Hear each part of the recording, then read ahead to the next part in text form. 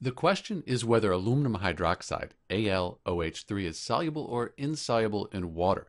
The short answer is that it's slightly soluble in water. Just a little bit of it will dissolve when you put the AlOH3 in water. There's a few ways we can know that.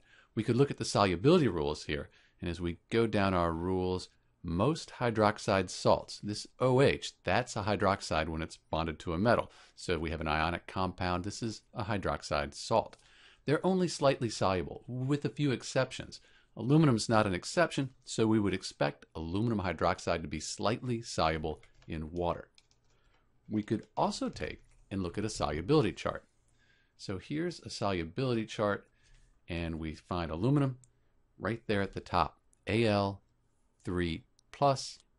Then we have the negative ions. Here's the hydroxide, OH-. So we go over and then down, and that I, that says that it's insoluble. It won't dissolve in water. So that's a little bit in conflict with our solubility rules. In reality, insoluble compounds, a little bit does dissolve, a very small amount. So they're pretty close to slightly soluble compounds.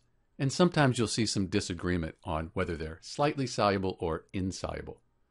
Either way, when we do things like net ionic equations, we consider insoluble compounds and slightly soluble compounds to be the same thing.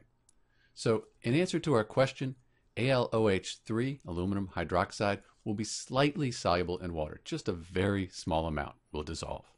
This is Dr. B, and thanks for watching.